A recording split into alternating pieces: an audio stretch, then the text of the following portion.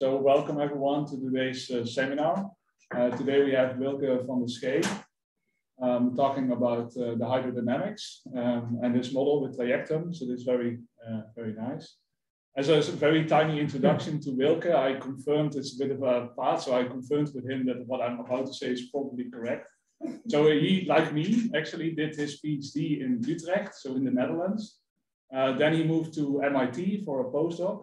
Then he won his first grant in the Netherlands for a VENI, and he moved a while back to the Netherlands. And then to CERN, where first he did a fellowship, and now he does his LD position, so a longer term position at CERN.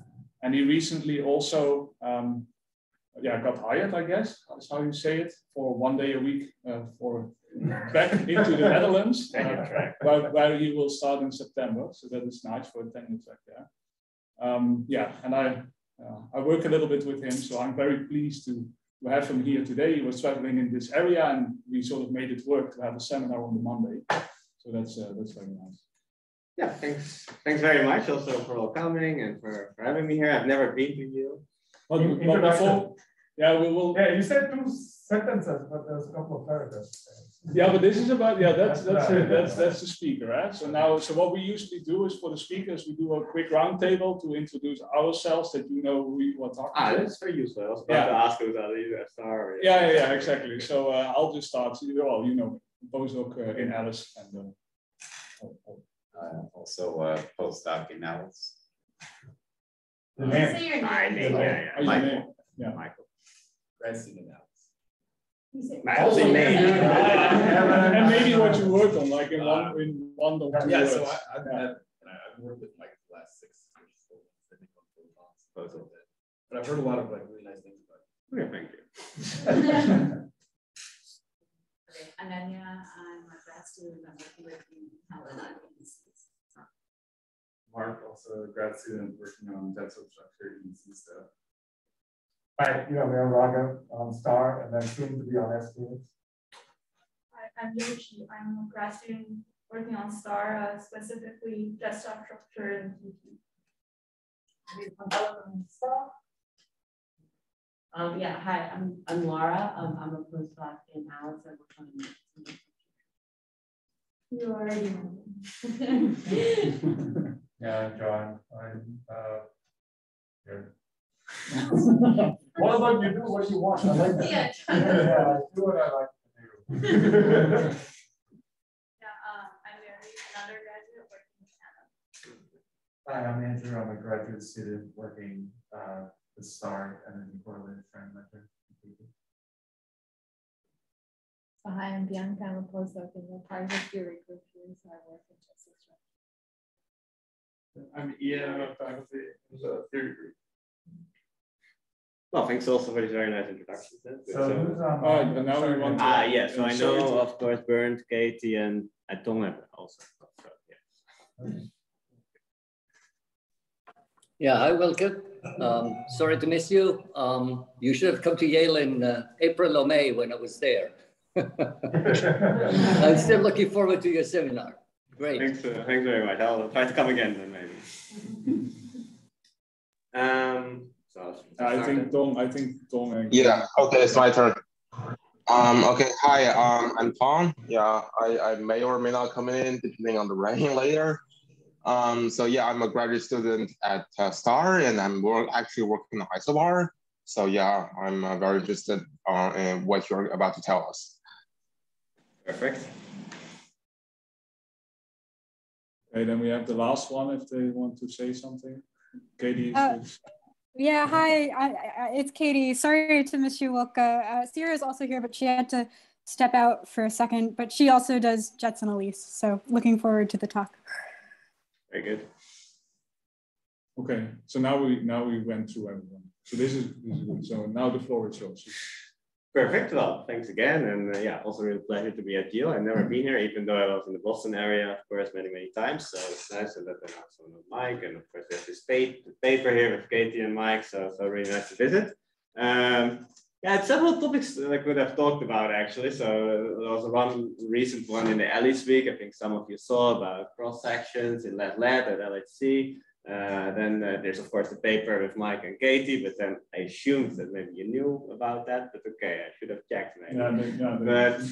But then of course perhaps the better choice here also because there's a large star group, and I'm actually quite excited that we're continuing on this kind of isobar collisions where you really kind of collide the zirconium and ruthenium and compare these things. So it's really about nuclear substructures. It's a bit of a different topic that I normally did, but it actually worked very well. And yeah, it's also very nice collaboration with STAR.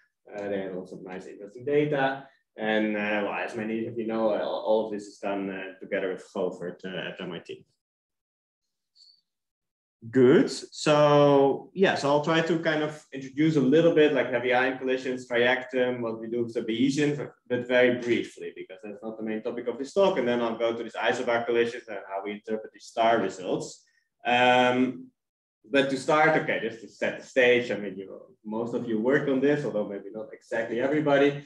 This is kind of the standard model of heavy ion collisions, as I think we now understand this. So we are very excited with Govert that we have this code we call Trajectum. It's actually now 2 years old. It's really done as a PhD project of Govert together with the supervisors Umut Ursoy and Raymond Snellings. So we call it also Trajectum because it's the old Roman name of Utrecht. So all of this was based. I was also a postdoc at Utrecht at the time. We're really quite proud of it. It's very C++. It's very fast. You can download it. It's public code. And we really, and also it's one of the main topics maybe of this talk, but it works quite well that we try to do everything really quite precise. Also comparing with experiments. So there's really few approximations in a way. For instance, with comparing with experiments, we try to put all the cuts and everything precisely equals centrality selections to do that also quite easily. It's running on NX Plus at CERN. It's a scalable code. So also for these isobar collisions, that will turn out to be quite important that we can really do millions of collisions in parallel and also analyze them in parallel. So you can really get very high statistics. What does it do? So heavy ion collisions are typically made with a collision.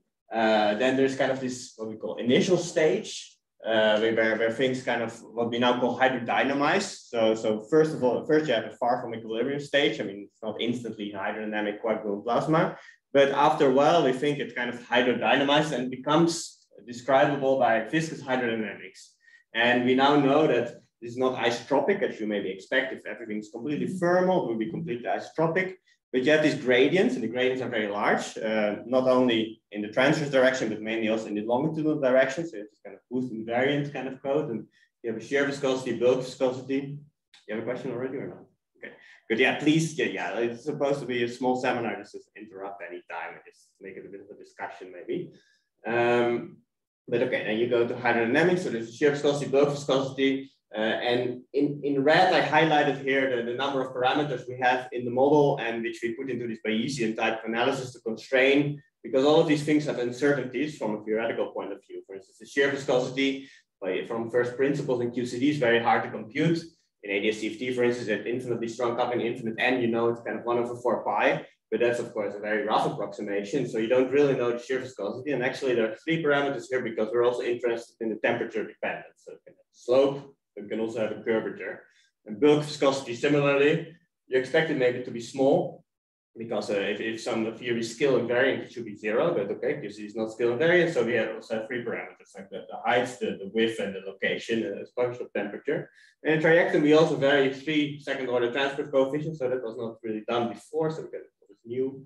And at some point, you could go to this kind of confinement crossover from confinement transition from coagulum plasma to particles, hadrons, and you get this cascade of hadrons. And in Trajectum, you can use UrQMD or a SMESH. And there's one parameter here, so there's a certain temperature, and there's also a parameter. It turns out to be about 153 MeV, so it's really close to the QCD translation. Moment I didn't say much about its initial stage, partly because it's quite uncertain. So there are many models and it's very interesting. But in Trajectum, as done actually mainly started, I think, with the Duke group. So this is famous paper by Jonas, Scott, and Stefan about what is it now quoted this nature physics paper, but there are older ones, Trento model in particular. So they did a lot about actually not maybe solving this, but phenomenological ansatz. And that's also what we try here. And then in future, we'll try to kind of connect it maybe more with theoretical approaches like ADS-CFT or kinetic theory. But first you need kind of some ansatz, or you can connect maybe IP plasma, something like that. But in this model, it's just I would say just phenomenologically. So you just have 7 parameters, including subnucleonic structures. So you have a kind of Glauber model where you have like your nucleons at certain positions. Okay, you more or less know this by multipolar Glauber, but the nucleons can have a certain size. They can have constituents, so there's also a parameter, and the constituents have a size, so there's also a parameter. Then there's like how you convert, if you have 2 left moving and right moving nucleus, you need to convert this to an energy density for your hydrodynamics. That's also a parameter, so you kind of have this Trento scaling in this case, so TA times TB to some power, so more or less. So this is kind of just to give you a flavor, like why this is so uncertain and how we kind of handle this by basically parameterizing it to a phenomenological model. So in this case, we have some free streaming state. So you assume basically that your partons, which are at a collision, you create that they free stream with the speed of light. It was done previously in this Duke model, but in this case, we don't do it necessarily with the speed of light, but also with a speed that varies. So actually it turns out to maybe be more like 75%. And you shouldn't think about gluons moving at 75% speed of light, but more like some effective velocity, an average velocity. And this is going for some time, and the time is also a parameter. And also what's very important actually is fluctuation. So every nucleon-nucleon collision, like a PP collision, doesn't produce like a certain amount of energy, but it produces an amount of entropy with a distribution. Right? So PP collisions, they also fluctuate event by event. Okay, so this is my 5-minute summary about what heavy ion collisions are. Yeah. Why is the initial stage not 10 parameters then? Oh yeah, Robert mentioned this at some point, that it doesn't add up. Yeah, I would say 10. Yeah. Okay. So I mean, those two in the initial stage, those 2 figures imply different resolutions. So what is the resolution? I mean, the finest resolution when you go to the subnucleonic structure? Yeah, so the resolution, you mean numerically or like in physically? I mean, in your calculation. Yeah. So well, these 2 are just different settings of the parameters. So in principle, we can have a situation like this or a situation like this, and we kind of have the model, and the model should determine which one. And of course, you can actually guess a little bit. For instance, like if you have something like this, you get like relatively high gradients, and you get relatively strong flow, and you get a little bit higher mean PT. But then, for instance, if you have a bulk viscosity, you get some lower mean PT. So there's kind of this competition between effects. So these things kind of, in a way, the global analysis, the data kind of determines which one it is. And then in practice, you have to be a little bit careful because a situation like this is easy to model. But this one, you need to have like a somewhat finer grid. So you have to work a bit, but of course you don't want the grid size to be determining what your parameters are. So that's kind of something you need to be a bit careful about. Okay, so that depends on the parameters and how do you select the parameters? Yeah, so that's Bayesian analysis. I think I don't say much about this. Well, okay, I'll say a little bit more about it. It's not the topic of this talk. Yeah. I have a question on the last part, the cascade of hadrons. So you said you can be either UFQMD or SMASH. Yeah. So what, I mean, I feel like if you use SMASH, you might get a different set of parameter space that works well with SMASH and different works well with UFQMD. Is that correct? Yeah. Or is that independent of all of the others? There is some small differences. I mean, we actually find that like eta over S, it changes like from 0.08 to 0.10 or something like that. So like, that's all significant, no? I would say it's not significant. No, I mean, it's within the band, but it's actually it's somewhat important. But the difference is, of course, SMASH is made from URQMD in a way, right? So it's really based on URQMD. I think in a way it's better, right? I mean, people are working on it. There's more hadrons. There's also development. Yeah, so there's the 2 important things, of course, in this cascade of hadrons. Like how many resonances in QCD do you put in? And yeah, in principle, more is better, and then you get a little larger phase space and things like that, and it really changes a bit. Although if you add, I mean, SMASH, you add some resonances, but they're like at 2 GeV, so they're really Boltzmann suppressed quite strongly, so it doesn't matter so much. And then there's the cross section. How do you do the cascade? So it matters a little bit. Jetscape first looked at it. They plot SMASH URQMD, and they say by I it's kind of the same. Well, in a recent paper, just before the isobar, we did the quantitative comparison. We took the ratios, and for V2 you find like 4% difference maybe. So it's kind of 4%. So within also within the insert. Yeah. But they're very similar. What's important here for this, maybe more important, Jetscape also analyzed it a little bit, if you particleize. So it's not just you have some, if everything's isotropic and you have a thermal thing, then you more or less know, well, you just take your resonances, you do a Boltzmann fit, and you have particles going with the Boltzmann distribution. But it doesn't work because that's completely isotropic. And if once you've thermalized, it's not isotropic. You have gradients, so you have more pressure in one direction than the other direction. If you do isotropic particles, you have pressures equal in all directions. So you need to correct for this. So it's kind of viscous particleization, we call it. So we use this method probably by Jona, and previously Scott Pratt looked into that, and Torrieri. And so you kind of shift your spectra in one direction and in the other direction, the other way around. It's such a way to conserve energy, but also to go, so such that the stress energy tensor is completely smooth. But there's some arbitrariness here that's somewhat important. Yeah, fair enough. And gets bigger once the viscosities and gradients are bigger.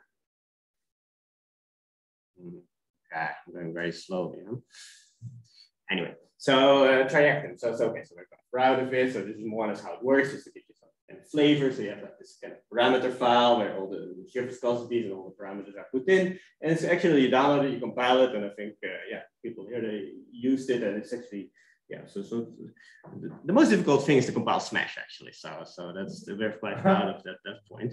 And then it really looks a bit like this. You have this initial conditions, you have this hydro, which goes out, and in real time, you see this actual simulation of particles generated. I mean, in reality, there are more depending on the rapidity window, but these are, you see these resonance decaying, they scatter a little bit. So this is really how these heavy ion collisions look like. It's a somewhat peripheral collision.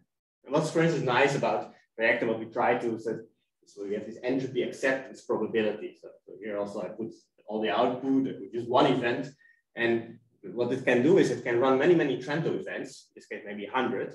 And then everything is rejected, like 0. And with like 5% chance, you get an event in the 25% centrality bin.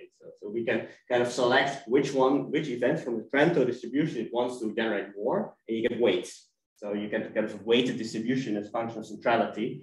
And for the isobars, it's also quite important because well, not 25%, but then we do the ultracentral collisions, we weigh higher. They have lower weight, and we simulate more, and we get higher statistics in certain centrality regions, which is very useful. Okay, so then well, you have your model, you have your 20-dimensional parameter space, and what do you do? This kind of what John maybe asked a little bit, like how do you get the parameters and things like that? And typically what you do, and it's like somewhat, this is already what we did long time before, and not really topic of this talk, but you run your model at like 1,000 points, so you call design points. And there you kind of get high statistics or relatively high statistics, and you get your results. And these are kind of raw outputs, and well, you compare with Alice observables in this case. So you get the yields here, you have spectra, and well, now I'll put it on the next slide because it's easier to see. So it's really the spectra for pions, kaons, protons as function of PT. We have elliptic flow versus centrality. We have elliptic flow versus PT for also identified particles. In this case, we also did PLAT, but no, we don't do that anymore. At least we'll get back to that. At later point, we do 2.7 TeV, we do 5 TeV. And how you get this is this really, so this kind of MCMC. So you really have base formula. You get a Markov chain of like likely values of this 20-dimensional parameter space.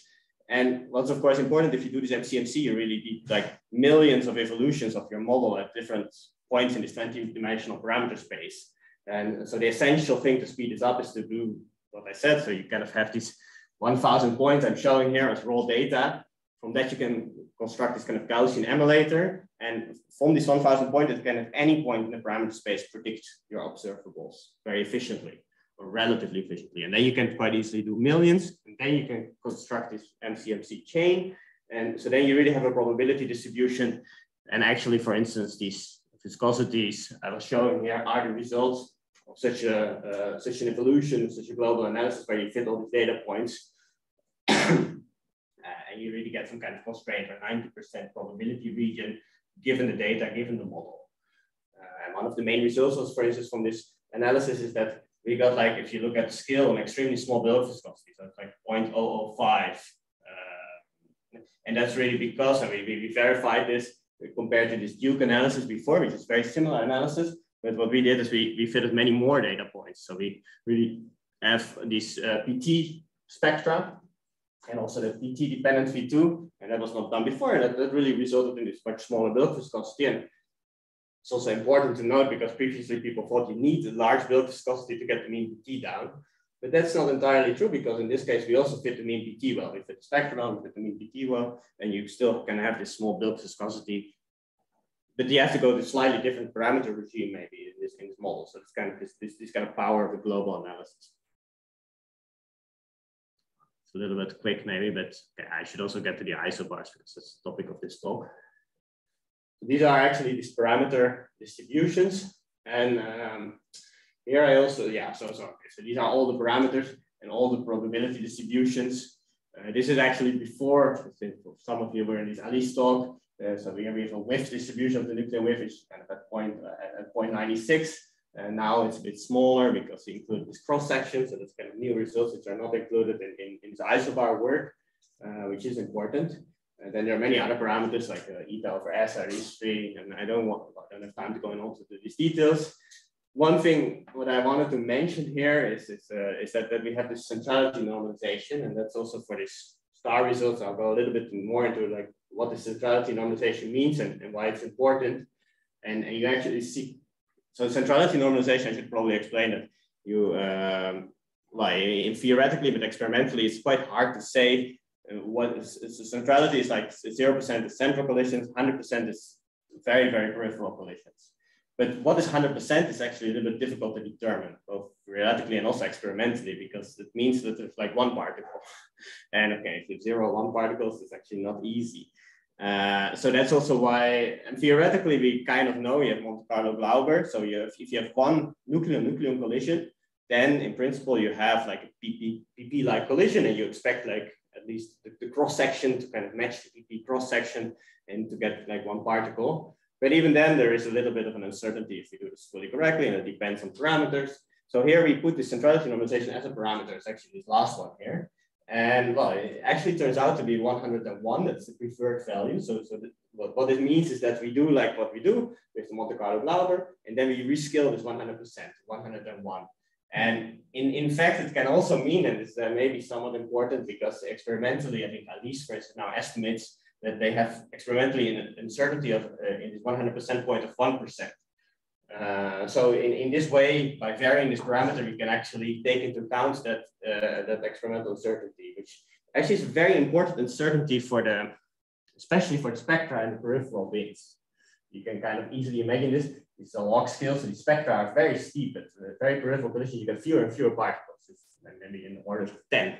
And if you shift a little bit, this 1%, then because it's so steep, these data points, they go up by like 8% or so. So it's really the dominant uncertainty for these data points. And what's interesting is also for the V2, it's quite steep here. The function of centrality also kind of dominant uncertainty. So these uncertainties are all correlated.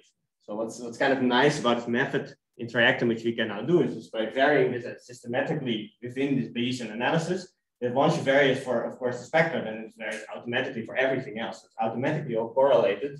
So in this case, we kind of take this into account very nicely. Sorry, yeah. can I question right here? Of course. Yeah. So in your this very slide in your corner, like the bottom right. So you actually say like the x-axis is the like centrality normalization, whereas in your red, like the red curve that you're showing, you already says is like centrality normalization is set to be like 100%, right? So how is it that like the red curve on the bottom right is still having a distribution instead of like just a delta function at 100? Yeah. Okay. So that's indeed the. So it's a very good question. We tried to explain in the paper. So the two settings. So the blue one is just what I described basically. So you vary the centrality normalization. This dashed curve is where we put the centrality at 100% by hand. So this is kind of what the old models all used to do. So just to show the difference. And you're very right that in principle then, well, there's two ways. Either it's a delta function at 100, which is one way to see it. But we didn't tell the MCMC that we did this. And that's the essential point here. And that's why it actually does get a distribution. So we did it in the model, in Trajectum, but we didn't do it in the MCMC. So the MCMC doesn't know that we put it at 100. And it's actually, for us, it was an interesting test. So if the model doesn't depend on the centrality normalization, you expect the curve to be exactly flat because there's no dependence by construction. And interestingly enough, it's not exactly flat, right? You see at 105 it's going slightly down. And this is just an artifact of the model in a way. So this is really the MCMC kind of interpreting signals which are not really there. So you have to interpret this statistically. So it should not be exactly flat because there might be some leftover signal which is just statistics. And that's also why you should always be careful interpreting these curves. So in a way, you cannot say that 0 is much more, 85 is much more likely than 105, because well, all of them are quite likely. And I mean, we're quite happy with these results because it is quite flat. So I think that the model works well. Is that an answer to the question? Yeah, okay, thank you. Yeah, I get the point. Thanks. So it's only from the correlations with all the other parameters that it gets smeared out, or not? No, in this case, this red curve here actually doesn't have anything to do with the centrality normalization anymore because we fixed it to 100 for the dashed curves.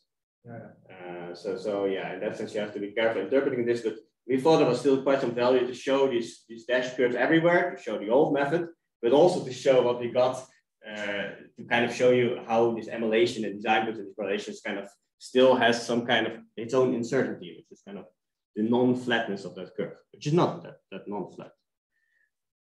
Yeah, okay, then now I want to go to the isobars, but if there's still one more question about the model or the Bayesian, then I can still take that. So this is actually, yeah, so this is kind of the brief overview of the global analysis. Here we put like 20 data points randomly sampled, but for the isobars, we just took what we call the maximum a posteriori. These 20 points are very nice. In the paper, you can see more. You can then compute the spectra, the V2, etc. for all these 20 points, and you get a systematic uncertainty. So we don't only get statistical uncertainties, but we get systematic uncertainties because we don't know the viscosity very well, for instance, and all the other parameters, where these colored points are all taken into account the correlations between the parameters, which is then, of course, very important. No more questions here, then shift to the star results. This was all these actually, now it's all stars. So it's also nice to talk in this way, I guess, for Yale, I suppose. But these isobar collisions at star are, of course, very exciting. So I kind of don't have to explain the idea here because you're all working on this, but this is that stage. So of course, they have the same baryon number. That's why it's an isobar, and one has a higher charge than the other. So in principle, if these were perfect spheres, this would be completely ideal, right? You collide two things, and the only thing that's different is the one has 10% higher charge than the other. So, I mean, ruthenium trivially generates 10% larger magnetic field. And if that's the only change, then you can really study what happens as a function of the magnetic field. And there are all kinds of signals you could expect. Not only the chiromagnetic effect, although that was one of the big motivations, of course. And indeed, yeah, because a lot of systematics and backgrounds, and it's all very difficult, but one should take the ratio between these two things, like viscosity and things like that, and we actually can show this a little bit. All these kind of uncertainties you don't really know. If you take the ratio, they more or less cancel, and you're kind of left over with this charge, and well, the idea is very beautiful. And the analysis was also very beautiful. Well, I can definitely say that here. It was a very precise analysis, and it was completely blinded. So this is, you also all know that it was like a run of ruthenium, run of zirconium, and feed ruthenium in batches after the other. But only at the very, very end, it was revealed like which runs for ruthenium, which runs for zirconium, and maybe even the experimentalists didn't know, although you could have guessed, I guess. But so then of course, well, this is kind of unfortunately no CME detected.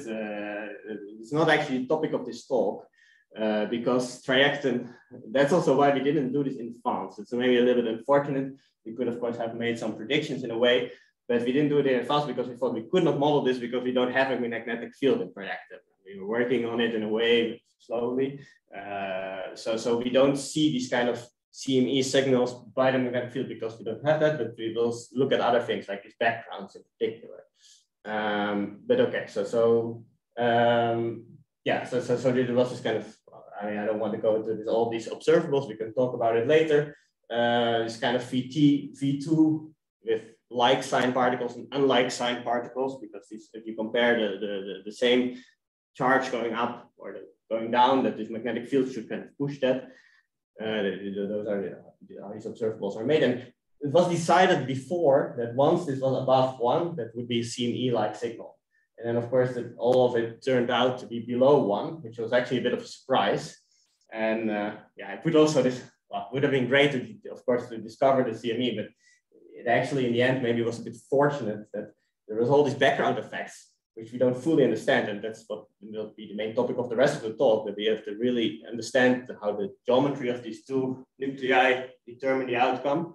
And it was a bit of a 50-50, actually. I mean, these background effects, for all I know, they could have been the other way around, right? So, and then, of course, there would have been a New York Times article that we discovered the CME, which would just have been these background effects. So it was actually, I think it was 50-50, that it was actually quite fortunate that it worked out this way, because now we can go back to the drawing board and really try to understand instead of having something we don't completely understand in New York Times. But so that's my personal opinion, I suppose. But okay, so what did we do? So as I said, we don't have this magnetic field, so we really have to understand these backgrounds because they are very important. So and these nuclei, they're not really alike, and that turned out to be key. And so in this case, we didn't really do a full Bayesian analysis, although I guess we have technology and we could do that at some point, although it would be very expensive computationally. So in this case, we just did like 5 different collisions of ruthenium and zirconium with different sizes and shapes. And that, of course, causes differences in V2, elliptic flow, triangular flow, mean PT, and things like that. And okay, and of course, I want to kind of go through a little bit the motivation, which 5 parameter sets we took. So these are these 5 cases. And so there are a few things which are important. So for instance, this is a very old one, the first one, and the second one as well. This is also what Starr has in their paper. So that's just the motivation for these two. So the first one comes from electron ion scattering experiments. You kind of get some kind of size, some radius, and you can also get estimate some ellipticity of the nucleus itself. So this is this beta 2 is the ellipticity, and the sizes here are the same for the R. So the R proton, R neutron, and then some kind of thickness. So it's kind of how sharp the edge is. So, and these are also the same here for protons and neutrons, because it's also quite old. But also for electron ion experiments, you don't get the neutron, so you cannot make this distinction. Then there's a theoretical model, so what made sense was Starr did, right? To do the experimental and theoretical model. They're not really the same at all, actually. That's quite funny because beta 2 here, ruthenium has a larger ellipticity than zirconium. And for the theoretical model, it's the other way around. They use the same size. And then there's this model 3, which is actually much more recent. So this is DFT, so it's a model by Fujian Wang and his group. And that turns out to be actually very important. So you can do the density functional theories, very recent computation, and you see that what's actually very important is that the protons and the neutrons are very different. So the radius are very different. I mean, it's not very different, but this 0.52 and this 0.57 is quite important. It matters in the size.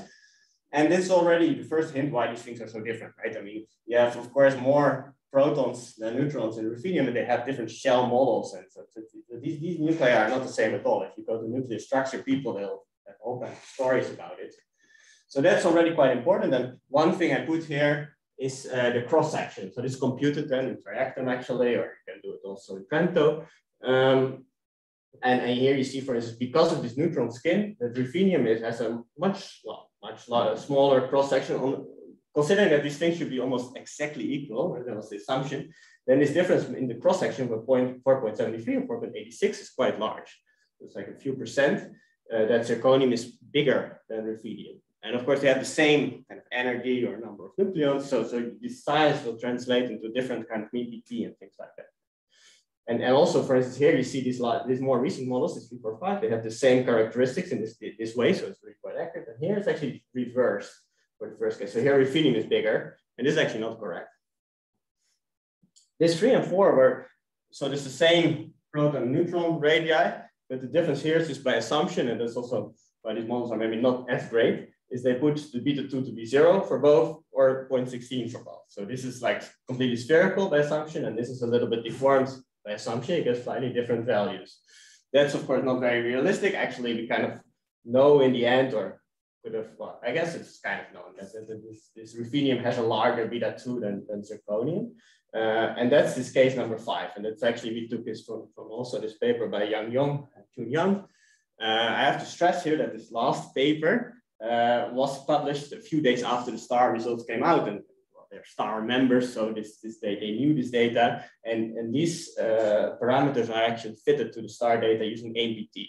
So AMBT is not a hydro model, but it behaves very similar to a hydro model. It's going to cascade. So okay, so when I say, for instance, in the end that this model 5 will fit much better than the other models, it's partly because it's more recent. It's partly because this beta-2 and beta-3 are more advanced in this density functional theory. But it's also because it's not a prediction, it's a post-diction. This 0.2, this kind of triangularity of the pier shapes of zirconium is fitted to data. So it's a post-diction. But okay, and then it will work very well. So yeah, this is a very interesting table. Thanks for putting it up. It's kind of interesting to me that the first two up there don't have, you know, a larger neutron radius. They assume the same. I mean, in shell model or anything, you would expect a neutron spin. So, yeah. Anyway. Yeah. I mean, STAR also has some. They looked at some other model. So it's not only case 1 and case 2, but this is their main modeling for also the centrality normalization, which is all very important. I'll go into that into my next slide. Yeah, okay. I mean, there's nothing to say, right? I mean, you're completely right. I mean, but it's also if you do electron scattering that you don't see the neutrons. Yeah. So it's not really so easy. Good information. Thank you. What is for number 3? What is the proton, the sigma p smaller than for ruthenium than zirconium? I mean, I understand the zirconium, the sigma n being larger, but I don't understand why the second column in the third row. Yeah. It compensates a little bit with the 5.06 maybe, right? I mean, if you have smaller radius and larger sigma, you get similarly shaped than this one. I mean, it's just a bit more spread out, but kind of similar size on average. But I understand the RP. Shouldn't sigma correlate with the RP in order, because then if you put more, then they are more spread out because they're I mean, positively charged. They can't be more condensed. Okay, that's a very naive thinking, but maybe that's wrong. Doesn't it have to do with the cross sections though? In the end, you can't make too large of a cross section. Well, this is how the protons are distributed within. Right. Yes. The answer is just I don't know. It's a result of density functional theory, but So for the beta-3 fits, so you mentioned that it was fit to data. So, but like, what is it about zirconium that would make it have like the pear shape over the? Yeah, so it's really pear shaped. I mean, it's quite dramatic. It is, yeah. Nuclear structure people, I think they do find things like this. So it's kind of understood in I think in a phenomenological way. I mean, mean field theory, putting these protons and neutrons in some kind of distribution. Why it is so? I mean, can also turn it the other way around. Why would it be spherical, right? So this is really symmetry breaking, of course. But okay, I mean that makes sense. You put a lot of things. It's like iron magnets, and there's some phases, and then these ones are just lower energy. Mm-hmm. Not a very good answer why this one is. It's about these shells that you can. It's nuclear physics, man. Yeah. It's so that's a parameter, right? That's just a parameter when they're comparing with him. Yeah, but I think he was asking like, if you look at like, if I tell you I have 40 neutrons and I have what is it like, 40 protons and 56 neutrons, can you intuitively see why it would be pear shaped? The answer, I guess, is no. But it's not. With a mean field theory and competition, I mean, it's not. Yeah, it's not accidental that they didn't know. It's not so easy. But you do a mean field theory, you try to put them, and in the end, of course, the ground state. Yeah, so nuclear structure is a big topic. The ground state is symmetric in the end because okay, the theory is rotationally symmetric. It's just that you have like this state plus the other way state plus all the other ones, and the superposition of all these states is then the true ground state, and you pick one. And that's actually quite interesting because if you collide it, it is a superposition of all these states, but kind of these collisions are kind of a measurement. So they fluctuate between these two kind of states in a very systematic way, and then yeah, you really pick one. Okay. Because these fluctuations are very slow on the time scale to collision. Okay, then well, maybe I should actually even skip it because I'm running out of time. But this was just the slides that we tried to kind of go through this analysis of star very carefully. It's like doing all the cuts the same way. And what turned out to be actually very important that star has this, well, you have centrality, which translates to multiplicity. So you have like certain n track of line and centrality bits. But you have to read the paper quite carefully because star defines centrality not by the 0 to 5% collisions, for instance, in the 0 to 5% centrality bin, because star likes to have an integer number of particles, number of tracks. And especially if you look at the very peripheral bins from well, almost 70 to 80%, they put it from 8 to 15. And for instance, it also means that the multiplicity, well, the distribution is pretty flat here. It's like you can linearize it. So you see that you'll always get an average multiplicity in the centrality bin, which is integer or half integer, right? So you get 11.5 or you get 10.5. So for instance, this is very important in this kind of multiplicity plot. If you go to peripheral collisions, because it's only integer or half integer, you get kind of, if you take the ratio, you get kind of a funny shape here. If you look at this curve, it doesn't look like physics in a way. You think, okay, well, probably the uncertainties are very big. But that's not true. It's just that you kind of take these centralities at integer numbers. You have some centrality classes which are not integer, and then you take the ratio, and then this curve makes complete sense.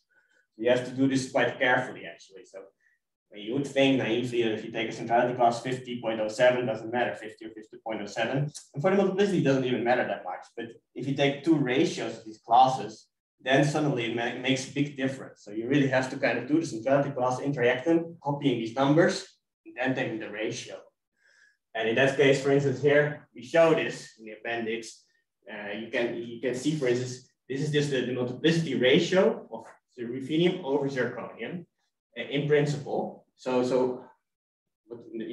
here what we actually do is for ruthenium, and we take this case number 5. It's kind of so just to show you this effect of these different numbers. We don't divide the ruthenium over zirconium. No, we divide ruthenium over ruthenium, but using the centrality class of ruthenium over the centrality class of zirconium. So just to show you this effect, because ruthenium over ruthenium. And then we also do it for zirconium over zirconium. So then these are different simulations, completely independent, right? Also different kind of shapes. But just to show that effect, and you see this multiplicity kind of really doing this kind of thing, and it kind of explains part of this curve. So that's important to do that. I mean, here it's really like 4% effect. And even for V2, you see that this also makes a difference. You really have to do this carefully because for V2, I mean, it's not a big effect. For V2, it's biggest for 10 to 20% centrality region, and it's like a 0.2% effect. But 0.2% effect is actually, and on here the statistical errors seem very big, but that's not true because these ratios is within the same data set and they're very correlated. So you see that these blue points and the red points, they're completely different data sets. So these errors are usually overestimated because we didn't do these correlations correctly. We put that out, and that's why I put these two curves here.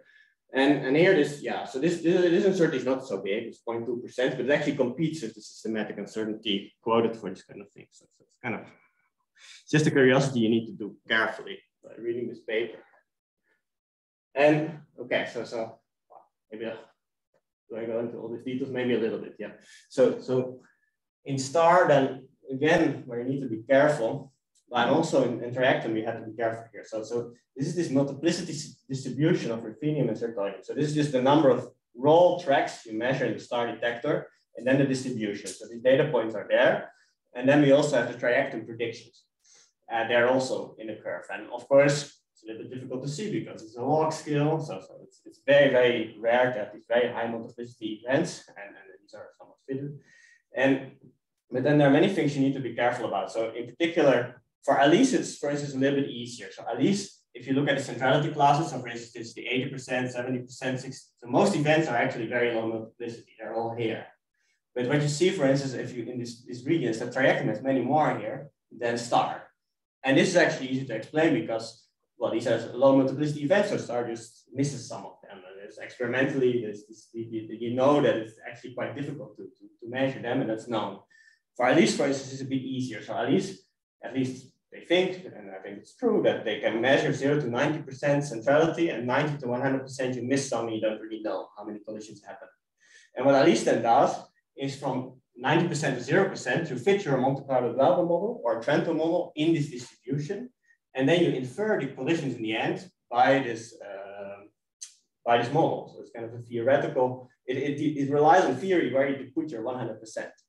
But for starters, it's a bit more difficult even because they, I think, say that from 50%, they trust it, from 0 to 50%. And the other part is fitted by the Monte Carlo Glauber model. It's kind of what they did here with this Glauber model KH3. So that also depends a bit what kind of Glauber model you take, because the Glauber model depends on this the radius of the proton and the radius of the neutron. And yeah, so you need to do this really quite carefully. And in particular, when constructing, for instance, also the rate, well, so that defines the centrality selection, you need to do it quite carefully. And that's also why I don't really like so much, for instance, to compare this kind of multiplicity versus centrality, because it really depends so strongly if you get this 100% right. And well, if you say that you only know 0 to 50% really accurately, then it becomes really quite model dependent. And that's also why I try to look quite carefully into this ratio, because this is raw data, and this is just the number of, well, the distribution, number of particles, that you measure this number of particles, and doesn't rely on centralities. Actually, the centralities come from this, and these are these lines here. These are the centrality bits. So this is more direct in that way. And well, but then okay, when you take this ratio, well, okay, so I should say one more thing. It's Trajectum subtlety. So we also here put a ratio. So we actually in the end run Trajectum at slightly too low energy. So we didn't really fit the total multiplicity. So we multiply both of them by a factor 1.21 to correct that the Trajectum is not really fitted to 200 DeV. And then, okay, so that's one correction factor, and the ratio, it shouldn't matter too much. Check this a little bit, but okay, I should maybe do this again. One other thing is that at very high multiplicity, star detector misses many more particles. So this is this kind of detector efficiency. This is also raw tracks. And if you don't take this factor into account, like that's 500 number of particles, the efficiency is only 80%, then also these curves will be completely off. So you kind of take into account all these effects. You take into account that you only trust it from 50% onwards, and then you kind of take this double ratio of kind of this, well, it's a double ratio because these curves, they are not integrated. Well, in the curve, the experimental curve is integrated to 1. But okay, you know that here it's completely off because things we don't understand, experimental uncertainty. The Trajectum curve doesn't integrate to 1 because I fitted it to be on the same line. So it's an offset here because you miss some collisions experimentally. And what's then done here in this thing is a double ratio. So you actually integrate everything from 50 to infinity, such that it integrates to 1 from 50, both curves where you trust them. And then you take the double ratio in that way from ruthenium to zirconium, and then you get this kind of zirconium of ruthenium multiplicity distribution. And that's, of course, then the final result. And it's very nice that you see this Trajectum curve, especially for these ultra-central collisions. So these are 300 number of particles. And it's really like, if you look at this blue line here, it's 1% centrality class. So it's really ultra-central. But still, this case 5 goes straight through the data. It's really quite impressive. Also, these other ones, the case 2, 3, 4, also do quite well. Not as well here. So this case 2 flattens out here. So really for peripheral, this still makes a difference. And here also you don't fit exactly, but it's also where star, you don't really rely on the star measurements. So here you already see that this case 5 is doing really, really quite well. Okay, so various subtleties, and you need to do all these things carefully. But okay, that's my star story here. Sorry to interrupt, but I think, like, as you said, like this case 5 is sort of by construction, because don't they use this variable to define beta 3? It was the multiplicity distribution that was used. Nah, this beta 3 was more or less fitted to the V3, the triangular throw. So you have that's as the a function of centrality. As a function of centrality, but not the beta 2 obviously also came out of the multiplicity distribution. This very central stuff. a little bit, but I don't think so much because also this case 3, 4, they also do quite well there. So Beta 3, I mean, it deforms the nucleus. Doesn't change the multiplicity so much, a little bit. I mean, you're definitely right a little bit, but I think the beta 3 mostly affects the V3 and the V2, and not the multiplicity so much. I'll have much more on this on the next slide. So these are then actually the main results of these simulations. So these are all these 5 cases again, right? Well, 1 to 5, and okay, it's annoying that I couldn't. Well, I should have turned on Skype as well, but I need to have the Wi-Fi connected and all that. So yeah, yeah, I highlighted this case 5, and so you take the V2 of ruthenium, the V2 of zirconium, and well, you have all these results. And what's actually important, you have the star data as well. What's important to note is that both for ruthenium and zirconium, we don't really fit the data very well, right? I mean, it's really off by at least 10% here. And what's good, also we didn't include systematic assertions of star here. I don't think they're known. But it's probably much more important that the Trajectum is only fitted on Alice data. So the viscosity, for instance, I think actually one of the conclusions, if you look at Rick data and you apply the same exact model, you probably need somewhat lower, larger viscosity to bring down the V2. Could be one conclusion. We have to look at gold more carefully, and it's on our agenda and things like that. But okay, one thing to notice is that it doesn't fit exactly. But actually on the backup or somewhat later, I could show you that if you double the viscosity, that these curves, they change a lot, but the ratio actually doesn't. So that of course also makes some sense, right? Because viscosity moves it in the same direction. So if you take the ratio, it doesn't actually matter so much. And it's a ratio where we're then really interested in. So this is also why these isobar collisions are so nice, because so many of these uncertainties we don't know very well, they cancel. And that's why this ratio is very interesting. And you have these black ones are the star data points. And you really see this case 5 doing really extremely well, especially for this 2. Also, yeah, so I think, did I say, well, we run like, yeah, for 5 here, we run actually with 5 million hydro events. So you, computationally, in hydro, it's a little bit, well, one thing we should do in 14 here, for instance, we use a boost invariant model, because in principle, I guess, at these kind of energies, that's still fine, 200 dV. But okay, if you want to go to lower energies, you get 3-dimensional effects, and so you then would get even more expensive. But okay, this is already kind of on the expensive side. But okay, so this one works very well. The other ones don't really, so that's of course something you should really notice. And then, yeah, to come back to your question, okay, you have to leave, but this beta 3 really kind of is the thing that really makes that you get the V3 more or less correct.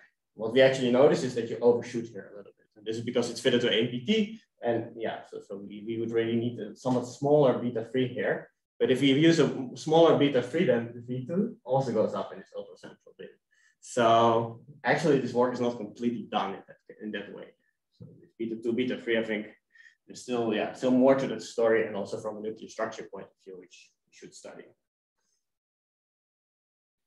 So it's interesting that V2 really does distinguish your case 5 versus 3 and 4, right? Yeah, very much, but it's not so surprising, right? Because this case 4, well, case 3, they're both by assumption spherical, so okay, so you don't see much. And here they're equal, the beta 2s. So okay, once you take the ratio again, well, it still matters a bit because of the radii difference. Like you're really selecting very specific events with high multiplicity, so it still matters a little bit. But beta 2 is very different for case 5. That's true. Yeah, and that's more motivated by these electron ion scatterings, and that's actually a relatively robust method to get this difference. Okay, that makes sense. Thank you. Yeah. So you also see this beta 2 is bigger for ruthenium, and beta 3 is bigger for zirconium, and that's of course exactly the reason why here the V2 goes up and the beta 3 goes down. Yeah. And also notice what we get the whole centrality dependence, right? And that's of course interesting. But if you really think about this beta 2 and beta 3 like a spear-shaped and elliptical shaped, then selecting these very central events makes a lot of sense, because then they're exactly head-on. And if you have elliptical things and they're exactly head-on, then you really get this full ellipticity, because if they're not exactly head-on, it would not give an ultracentral event. So this is why these ultracentral bins are always very nice to get these beta 2 and beta 3s. And that's also what's on the next slide. So here we look at that in a way more carefully, and also without the centrality selections again. So here is really this V2 as a function of the number of tracks, this raw data again, detected for the experimental efficiency and so on. And indeed, so this ratio here as a function of effect, so this 350 is really ultra central effect. So here I put a line here at 0.01% centrality. So here you really need 5 million collisions and oversampling here. So we really have like 10 times more than these 5 million collisions, effectively like 50 million to get these data points here. And you see indeed that also if you go to, so here I had 0 to 5% bin, and you get an effect of like 0.25, 2.5%. But if you go to this 0.1% centrality bin here, you have more like also the data and effect of like 8%. So you can really increase this by going to very, very central collisions. So you need, of course, very high statistics, you need this ratio.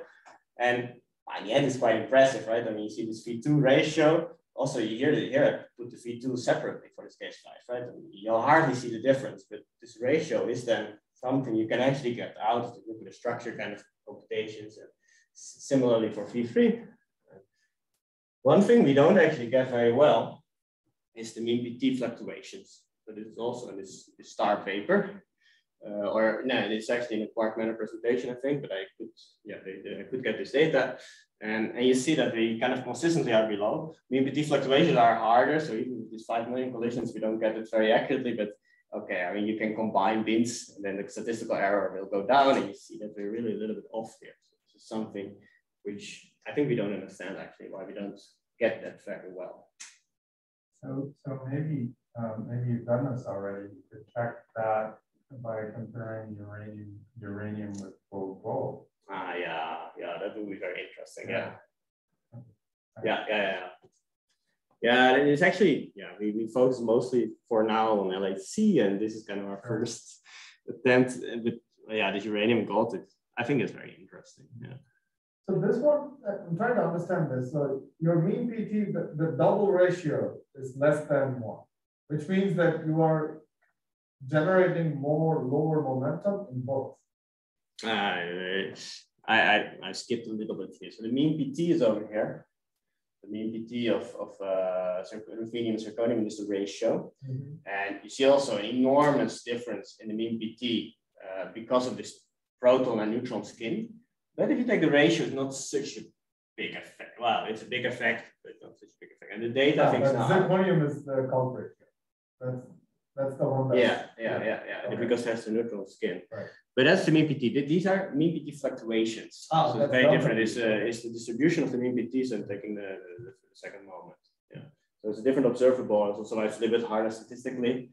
So the sigma flux, for instance, is the main thing that you could, but you don't want to say that proton-proton collisions fluctuate more in ruthenium than zirconium. So I actually don't know why this is. Not so. Yeah, then I'm finishing because it's noon and also not that much more to say. I mean, for instance, we tried a few more things just to highlight some things. Like, for instance, we took this case 5 and then we took the case 5 with beta 3 equals 0. So really to just highlight this pear shape for how much does it matter that it's pear shaped? And what's kind of obvious is that once you take beta 3 to 0, that this effect in the V3 goes away. Actually, not entirely. The referee was very excited about that. So if you, because this one has beta 3 non-zero, these all have beta 3 0, but okay, the statistical error is quite large, but okay, we improved it a little bit. And also if you combine all of them, it's really different from 1. So in AMPT, you don't get that. So if you don't, so we didn't put in this beta 3, but there is some difference just because of the sizes. I think we understand more or less why this is. And there's still significant difference from 1 and the V3. And that's maybe also why we overshoot here a little bit. So that's, I think, and what's then very important here from this figure, actually, okay, so we overshoot here a little bit, but of course, we should fit this at some point. But once you start modifying this beta 3, then this V2 also changes a lot. So that kind of tells you cannot just tune the beta 3 to V3 and then tune the beta 2 to V2. It's really, then you say you need to kind of a global Bayesian analysis or something like that. And then there's more work to do. Okay, well, I'm running out of time. So just ask me if you want to know. We did a very careful analysis about V22 versus epsilon 22. And that's something people usually say, like if you have some anisotropic initial state, that the epsilon 2 translates into the V2 with some factor. And that's much easier because then you kind of only have to do your initial state model. You don't need to do any hydro, European or smash, you get immediately the V2,2. And we tried that and it's completely off. So it didn't work. And actually it works if you do zirconium over zirconium, like what I showed you before in the centrality phase. Then it works. But if you do ruthenium over zirconium, it doesn't work. And I think it's just because you're dividing two things, it's a small effect. So if you're dividing two things here and you're dividing two things here, it only works if this kappa is the same. So if you have zirconium over zirconium, well, then the kappa is the same because you're doing the same thing. But this kappa depends on the size of the system as well. So this is kind of, there's like an order one effect here, and a leading one effect here, leading one effect there, and that's why it doesn't really quite work. And it's a bit disappointing in a way because otherwise you could use this epsilon 2 to predict the V2, but I think you really have to do the hydro, which makes the simulations much more expensive. This thing I already said that we tried it, we halved eta over S, we doubled eta over S, we doubled the viscosity, and you see like all these curves, they change quite wildly, but the ratios, they all stay the same. So it's kind of what they said, that these ratios cancel. And yeah, well, I mean, so okay, I'm actually very excited about this isobar collision. I think this run was a very big success. So you really kind of, so many of the systematics cancel very well. The statistics were very small. So you really have this kind of precision physics, which is for this nuclear structure and understanding all the details exactly right. And also if you understand all the details about nuclear structure, you can understand more about eta over S. So yeah, so I think this is kind of, it's both experimentally and theoretically very interesting. This is the downside is, of course, this precision also requires many events. So computationally, I mean, normally we do like 20,000 events. Here you have like at least millions of events, so it's expensive. Then well, I kind of said it's beta 3, beta 4, beta 3, beta 2. We need kind of, so we did 5 parameter settings. I mean, it's a little bit, that's not very systematic. So you would maybe do like, so this is a scan, a global analysis maybe you would want to do. Maybe you can do it, but it's just, yeah, it requires a few million CPU hours. Not that much, but it's possible. Yeah, so maybe you kind of can get this initial without running the hydro. That would be better. So to have like, maybe we can estimate how this kappa changes from zirconium and ruthenium. And if you know that, and it doesn't depend much on where you are in your parameter space, then you can use this one. So you can kind of try to work into that direction to kind of simplify things and make things at least more efficient. But, okay, and then for instance, we don't have 3 + 1D, we don't have baryon number, which is relevant to slower energies. And okay, well, the whole motivation of this thing is, of course, chiromagnetic effect, or magnetic effects, just magnetic effects themselves, right? I mean, not even chiron, but magnetic effects also cause like direct flow of charge like and unlike sign. So you have like differences in that way. So yeah, so this is of course still, and I think it's still an interesting direction to pursue. And then you have to add magnetic fields, interact them, and it will take some time.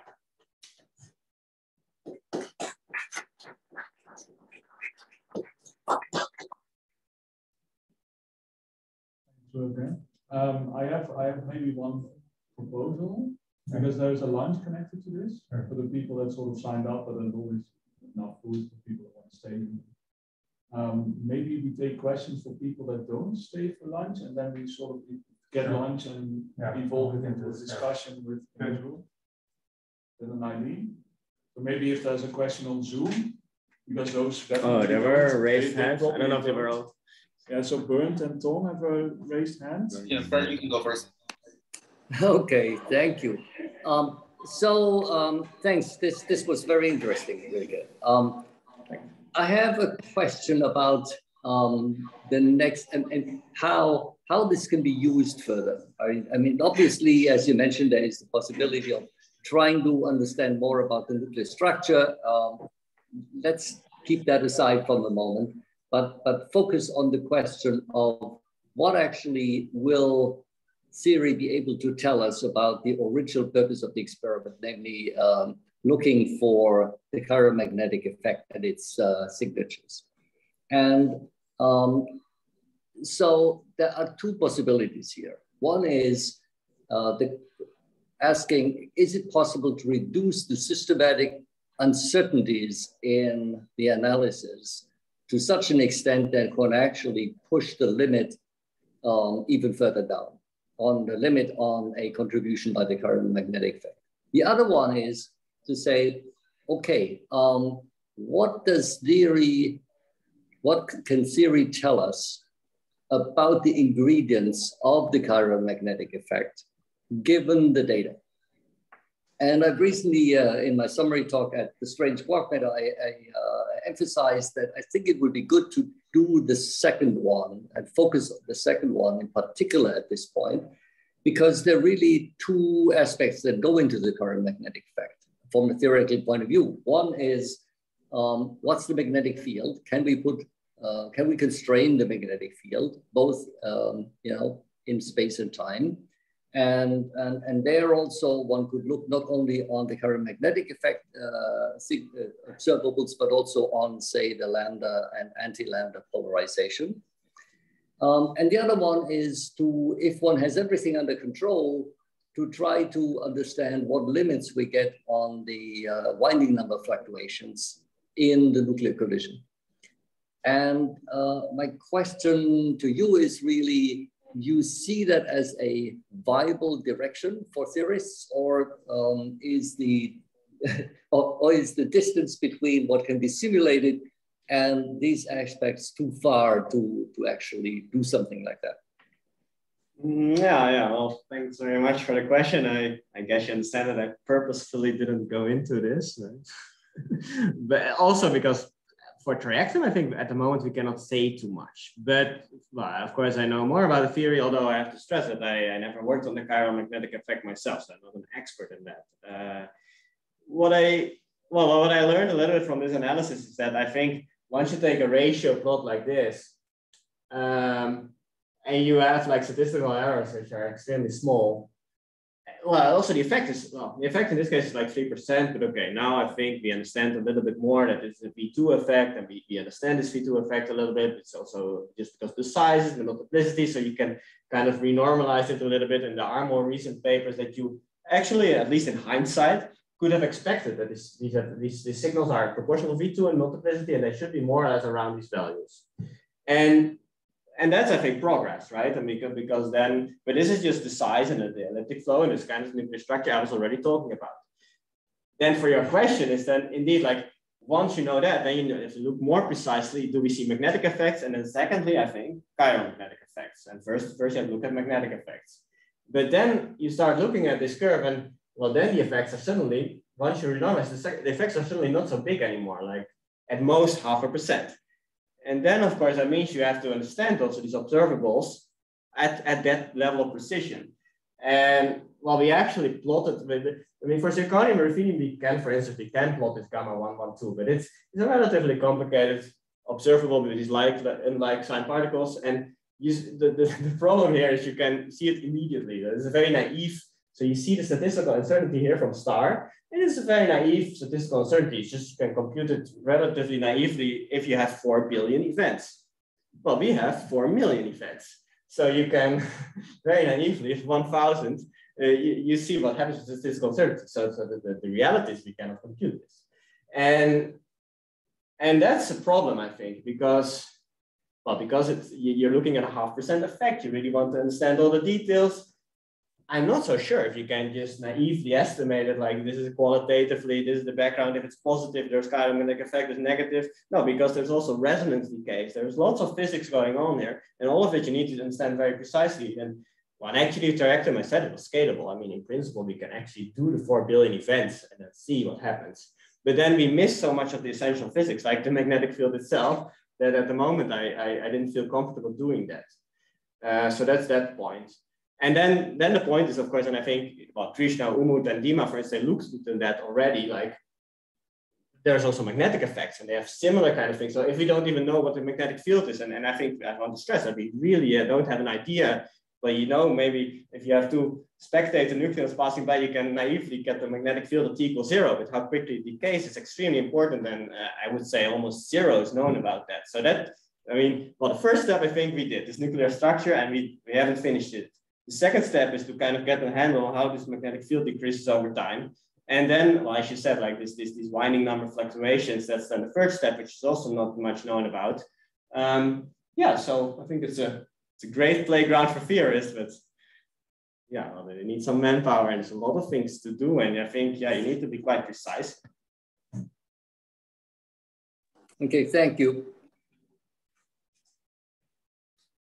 Tom? Yeah, Yeah, thanks. Very great talk. So I have a few like more concrete questions. I mean, not concrete, more like detailed questions. So can you turn to, I think, slide 11? Yeah, here. So if you look at the ruthenium over zirconium V3 plot, and it looks like, although like your case 5 fits relatively well on the more central side, you can see that the I think this is like 50 to 60 and 60 to 70. So once you get beyond like 55%, this curve just skyrockets up to, I don't know, I can't even do an extrapolation on where it is. So do you have an idea about like where the number is actually going on the 60? Yeah. Well, thanks for the question. Yeah, I mean, in hindsight, I guess I just plotted the same range, and at the V2, it's definitely okay. But yeah, these gray arrow bars are statistical uncertainties, and they're just real. I mean, these are different data sets, and yeah, so the curve skyrocket, but the statistical uncertainties as well. So this is just it's just a matter of statistics, and probably you're right that we should not have even shown it.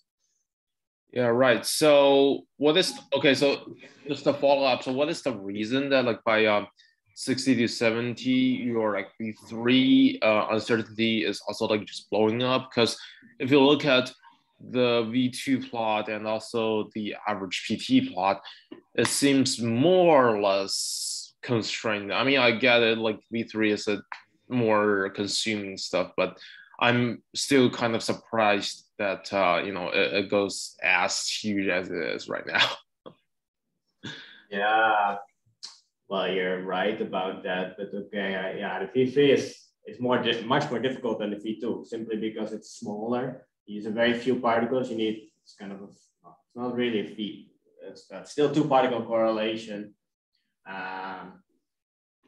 Well, yeah, I think it's quite obvious because it's a small signal that it's harder observable, but okay, I see your point that the V2 statistical uncertainties are really much smaller than the V3, and it's definitely how it is.